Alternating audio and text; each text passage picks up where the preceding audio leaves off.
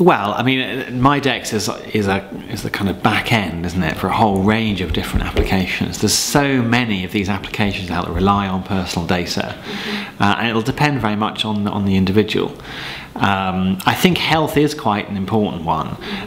We're seeing so much data being collected by individuals about their own health these days, whether it's the Fitbit or Nike Fuel bands sort of collecting data about your exercise and so on, or whether it's people with long-term medical conditions recording their symptoms and progression and so on.